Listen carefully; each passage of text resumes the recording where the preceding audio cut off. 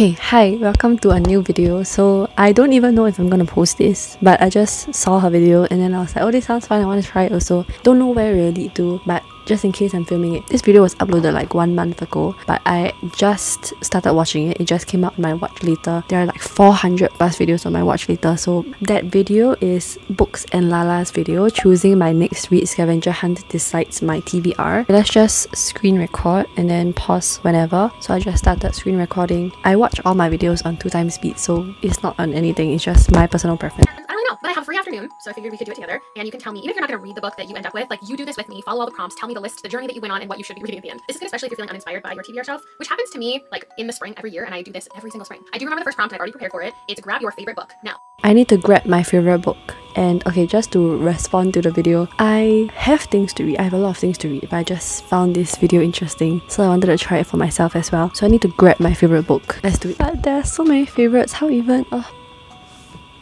I decided to grab the book that is my favorite of 2022, Lonely Castle in the Mirror. And yeah, let's just continue watching the video. I don't think I need to explain why that's my favorite book, right? It's like in so many of my videos already. here, it should be our favorite book so far this year. And for me, I didn't know what to pick, but I was staring at all the books that I've Oh, wait, she just said it should be our favorite book so far this year. Okay, then pause. So if you haven't already watched my mid-year book freakout tag, I will link it up above for you, but basically, I'll spoil it right now. I said that my favorite book of the year so far was Lessons in Chemistry by Bonnie Garmus, and look at my tabs. I just really like academia in books, and when it's not like super boring and it's quite interesting, and then there's like humor, there's like found family in this as well, and it's also a bit of romance, and it's just everything that I love. There's also a very beloved pet in here as well, so that's my pick. Now it says, go to the acknowledgements, and the first name you see, find a book by an author with the same name. Okay, go to the acknowledgements, first name you see, find author with the same name. Okay, I'm a bit scared because my shelf is not, I don't think there are a lot of books, but okay. Oh, okay, the first, okay. I just flipped from the back, and first name that caught my eye was Laura. Let me try and show it to you without ruining my copy. Okay, let us not attempt that again because the angle definitely changed. But yeah, okay, anyway, Laura. Hopefully that split second showed the name Laura. Okay, so now I'm gonna find a book whose author is Laura.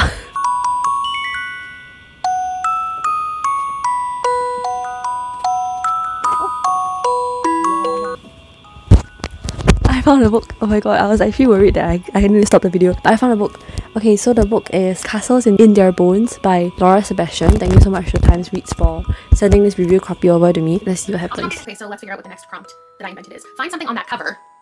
Okay, so I guess I have to use the whole book. Find something on that cover and find another book with that thing in the title. Pick something on that cover and find another book with the thing in the title.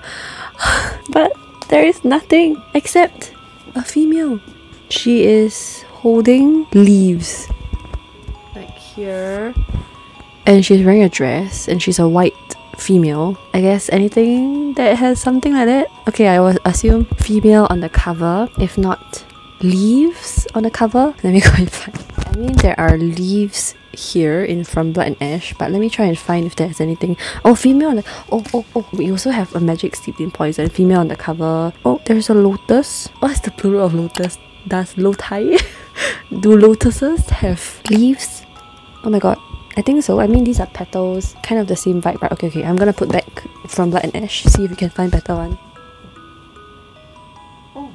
Okay, we also have Clockwork Princess by Cassandra Clare. I mean, she's also like wearing this kind of historical dress kind of thing. Her dress is made out of roses. Yeah, I feel like, okay, let's see, yeah. I think vibes alone, I'm gonna go with Clockwork Princess. What's an interesting one? Go to page 50, line 5. Pick a word from that line and find a title with that word. Okay. Go to page 50, line 5, pick a word from that line and find a title with that word. Okay, let's try. Page 50, line 5. Pick a word from that line. Okay, 1, 2, 3, 4. Is the me considered like a line? I'm gonna count it. My words for line 5 are Claude, you, Tessa said in concern, you're bleeding. You're bleed. Okay, Claude, you, bleed. Claude, you, bleed. Okay. Oh, I'll never film in front of myself ever again.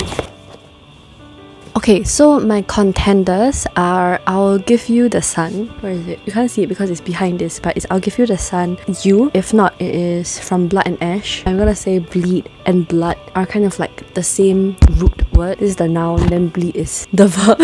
So I'm gonna choose this one because I think bleed/blood is more interesting. So yeah, okay. Am I supposed to talk about the books? I'm very confused, but okay, anyway, let me just rewind a bit.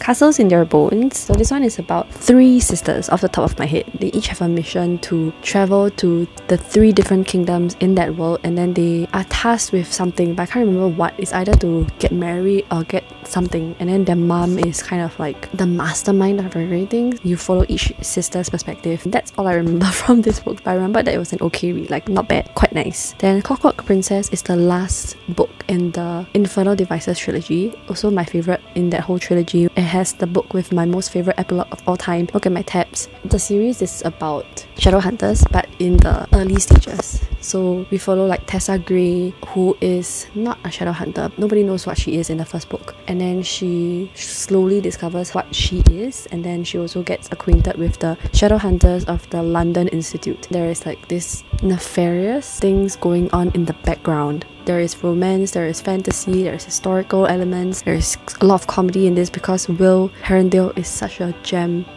And then we also have Gem cast as it. So there's 3 of them, and then this is the last book. From Blood and Ash, I have yet to read this book actually. So all I know is that this book is very divisive. People say like it's really good or like the writing is terrible and things like that. It is written by Jennifer L. Armentrout, so I assume it is fantasy romance. I'm not sure what my thoughts are yet. It's very thick also. Not sure when I'll get to it also. Okay, let's continue. A 5-star read with the same colors on the cover. Okay, find a 5-star read with the same colors on the cover. So we have black, we have red, we have a bit of white, we have, what's this, bronze? Okay, let's see what we can do. Okay, I have found my contender. Oh my god, my hair just gets more disheveled the further the video goes on. I was thinking of X's and O's, which is somewhere there, because the guy has like a red sweater on in the cover. But I found the perfect match. So matching this color is definitely 6 of Crows, right? I mean, just look at it. It's like so red and black themed. So this is my answer. Also look at the covers. Oh, I'm still judged by my annotations from the past, but okay. And anyway, 6 of Crows. I forgot to say what it's about. So this is also fantasy romance, young adult, and it's like the best young adult fantasy romance that I've ever read so far by Lisa Dugo, by any author in general. So 6 of Crows, it has a found family element in this. I really like the character relationships in this. The plot, I also found it to be really good. I have reread this once and it was still as good. I was still very sad by something that happened. It's just like a book with really strong character relationships and their character developments throughout the story. In the first book, they go on a heist, and so he can't do it alone, so he got together this group of outcasts, and then together they go on this heist together for the reward at the end, and it's just them forming friendships and really close relationships with each other by the end of the book. And it's a duology. Heard that it's going to be a trilogy soon, but don't know when exactly the last book is going to come out, but you can read it as a duology. The heist element is very good, character relationships are very strong, plot is good as well. So yeah, I really recommend. Really 5 stars. Maybe we can go to my TBR shelf now. Let's see. Find a book with the same number of pages. You can use Goodreads for this, of course. The amount of pages is 287. Okay, with the same number of pages. The thing is, I don't update my Goodreads, so like, I set myself up for this one. The thing is, do I count all the pages at the end? I will see how. If I don't count the character art, it's 494. If I count it, it's 509. I don't think I can find the same number, but if I can, I will try 510. If not, it's 494. 95. I will try some more. If not, this will be my option. Okay, I give up. This is the closest. It's This Woven Kingdom by Tahira Mafi. Again, thank you so much to Times Reads for sending me this beautiful copy. Just look at this. These are my tabs. This is another fantasy romance young adult. This one, I really felt the young adult from this. Maybe because I read this at an older age, but this one, it follows the Crown Prince Kamran and this girl who is actually a long lost heir to the ancient Jin kingdom known as Alija. Their interactions and romance and the world. Not doing a great job explaining this, but honestly don't remember much other than the fact that it was enjoyable when I read it. Don't know what it says now that I can't remember anything about it, but yeah. This one. Flip open to any page. The first name you see, find a book by an author who shares that name. Oh gosh. Oh, I'm so scared of this. Okay, click open to any page, find an author with the first name that you see. Okay, I'm gonna do this blindly. Let me find a place to put my finger. Okay, first name. It was at this moment that he knew. He fucked up. I'm not gonna find any book with the name Elijah, okay? So I'm gonna just find another one. I found this such a sabotaging book because all I see is Elijah. I don't know what to do now. I searched Goodreads and nothing came up for Elijah. And then we have Kamran, which is also, I cannot find. Okay, the only solution I can think of is similar sounding names. Can we just do something with A? I'll just do that, okay?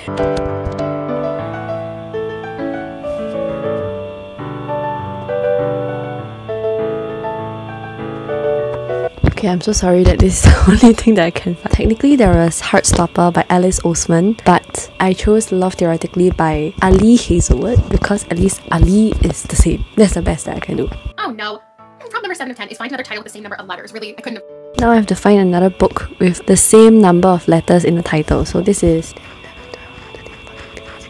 17 letters. Okay, let's try. Okay, that saves a lot of time. Ali Hazelwood, you're the best because the love hypothesis is also 17 letters. Let's not talk about how these two are of different heights. I am already very sad, but yeah, anyway, I found my book. Oh, I forgot to say again. Oh my god, I'm so sorry. Please forgive me. Anyway, this is the newest purchase to my shelves. The character is called Elsie, which I hate that name so much. I'm so sorry to any Elsies who are watching, but it has caused me a lot of trauma. It still causes me a lot of trauma. People just mistake my name as Elsie all the time. But anyway, hoping that I will ignore that and read this book and love it because this is another kind of like female in STEM kind of romance. We follow Elsie Hanaway, who is a theoretical physicist. She interacts with Jack Smith, who is the annoyingly attractive and arrogant older brother of her favorite client. He's also the same person who rules over the physics department at MIT, standing right between her and her dream job. So it's just about their interactions and their romance. And then the love hypothesis, the first romance book I gave 5 stars to, have yet to transfer my tabs over, but this is the first book that she released that was in her whole like female in STEM kind of romance. So this one is about Olive and Adam. Apparently it's like a Star Wars kind of fan fiction, but it turned into like a stand-alone, but everybody who knows about the world can tell that it's fan fiction, but I don't know about the world, so that doesn't apply to me. We follow Olive Smith, who is a third-year PhD candidate. So she lied to her friend that she had a date that night, just so that her friend can go on a date with this guy that was originally on good terms with Olive, but Olive didn't like him, so she tried to push her to the guy by saying like, oh, I have a date, I don't really care. She then sees her friend that same night in the lab, and so she panics because she doesn't want her lie to be exposed. Then she just kisses the first guy that she sees, who happens to be Adam, who is a young hotshot professor, and he's well known for being an asshole. It's on favorable terms for them both to fake a relationship together, so that's what they do, and then they just develop feelings from that. Really good, but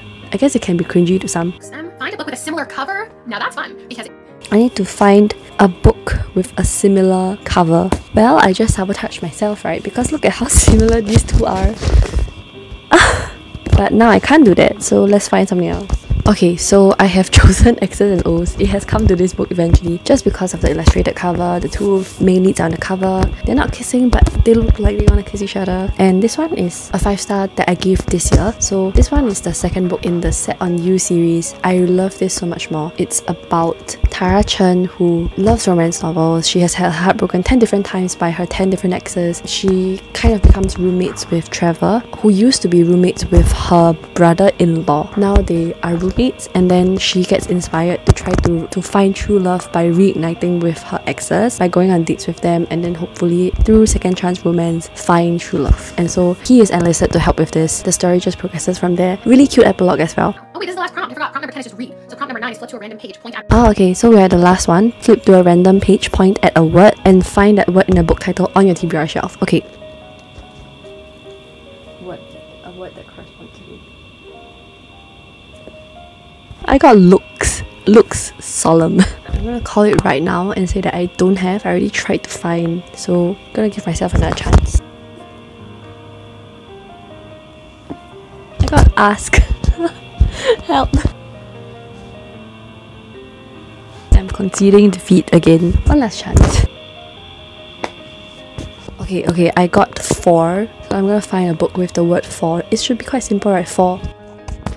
I found my book. Okay. So at first I was thinking maybe I should find, because I have 2 books with the word 4, like number 4 in the title. But then I found a book that has the actual word that I found, FOR4, and that book is A Tale for the Time Being by Ruth Ozeki. So this was a book that was kindly sent to me by Mason, and it was through this event or like program run by A Million Books on Instagram, A Million Books SG, and they had this like secret Santa swap thing. So she was my Santa, and then she gave me A Tale for the Time Being. So I'll be reading this book. Oh my god, I'm so happy. I finally, this video can go out. So I guess I'll read this eventually and give you my thoughts on it. So that's the end of the scavenger hunt. If you played along, let me know what book you found as well, but we will now commence the reading vlog portion of this video. Several days later. Hi! So I have finally started reading A Tale for the Time Being by Ruth Ozeki. This story follows 2 perspectives. The first one being now. She has written a diary, and at the time of writing she was 16. So once she finished writing the diary about her story and her great-grandmother, she put her diary and a bunch of letters in a Hello Kitty lunchbox and just sent it out into the sea. I think that's what happened. We don't know just yet, but the fact was, the other perspective, Ruth found the lunchbox in this Ziploc bag, and she found it like washed up ashore on one of the beaches, and so she's just reading Nao's diary. Her diary entries are like presented to us in the form of a perspective in this book. Also, I just realized like Ruth, and author is called Ruth. I'm not sure if that was intentional, but yeah, so that is just what's happening at the moment. And between the 2 perspectives, I'm really more intrigued by Nao's one, because Nao was like uprooted from her home in the US and she transferred to study in one of the schools in Japan. She experienced severe bullying while she was studying there as like a transfer student. Like, wow, I thought Korea was known for their bullying in schools, but what is described here is like, oh my goodness, it's so terrible. Things in her family are not going really well. So like, her father was let go from his current position, and ever since then he has struggled to get a job, and so he slowly becomes like a hermit, which they have a term for, but I can't remember it just yet. And the mom has to step up and become the breadwinner of the family, essentially. Their family is just really interesting, but also really tragic in a sense, because so many things are happening. So that's why I'm more interested in Nao's perspective. On the other hand, like, I don't understand why we had the need for Ruth's perspective at all, because I don't really see how her perspective is value adding to the story just yet, and I think that was echoed in a lot of other reviews for this book as well. Anyway, for this story, they have like footnotes at the bottom of the page here for like different terms in Japan that we may not understand, which I found really interesting. I am currently at page 111 out of 418, so I would say I'm making quite good progress. Hopefully I finish this soon so that this video can get uploaded soon. Really like not a story I have ever read before. Maybe because this is like in the fiction genre and I don't really read books from that genre, like literary fiction I would say. So not sure how I feel about the story just yet, but I would say it's okay, like quite interesting so far. So yeah, I'll keep you updated on my thoughts once I get further into the story.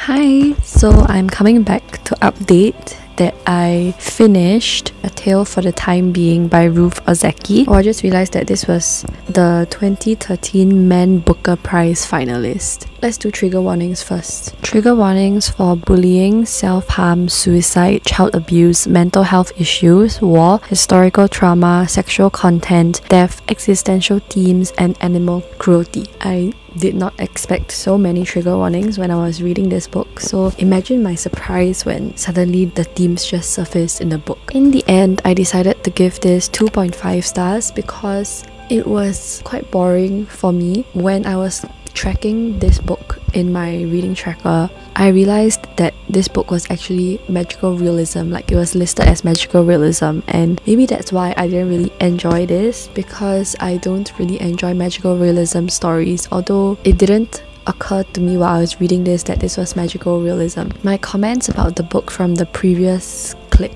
still remain the same, in that I still enjoyed Nao's perspective more than Ruth's perspective, although in the end I realized that Ruth's perspective was there to help readers understand Now's diary entries more and also find out what happened to Now at the end of her story when Ruth got to the end of her diary. To give an example, this would be spoilers already. Now's relationship with her father is not the best because Now thinks that her father is like a good for nothing because he is a recluse, a hermit. He is suicidal. There was this incident involving one of his attempts and it was related to something that happened to Now, but I didn't understand that until we got to the next chapter, which was Ruth's perspective, and her partner was explaining to her like, don't you get it, like he committed suicide because he failed to do something for Now.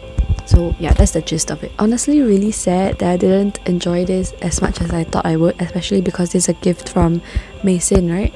Which is like so sad. I'm so sorry, but I am going to unhaul this because I don't think I will want to keep this on my shelf because I really didn't enjoy it that much. I don't think this is a story for me because I didn't really get it while I was reading it. I got bored very quickly, so I found myself skimming a lot. And then in the end I had to like find spark notes or something to understand the story again. So I believe this book should go to the hands of someone who will treasure and enjoy this book more. So I'm going to unhaul this book, but this video was really very fun to do because of the first time I'm doing this scavenger hunt thing. So as I mentioned at the start, I have tried to do this video before, but at the point of trying I didn't have enough books to be able to successfully fulfill the prompts. So now that I actually can, it's really very wow. I don't know whether the next time I do it or if there's a next time, whether it will be successful or not because my books are just like here. But yeah, this was really fun to do. I hope you enjoyed watching the whole process of me finding the book through the scavenger hunt and then me reading the book in this video as well. So yeah, this brings me to the end of this video. If you enjoyed it, please give me a thumbs up. Consider subscribing to my channel for more of such content. I hope you're having a great day or a great week whenever or wherever you are. Remember to stay hydrated, and yeah, I'll see you in my next video.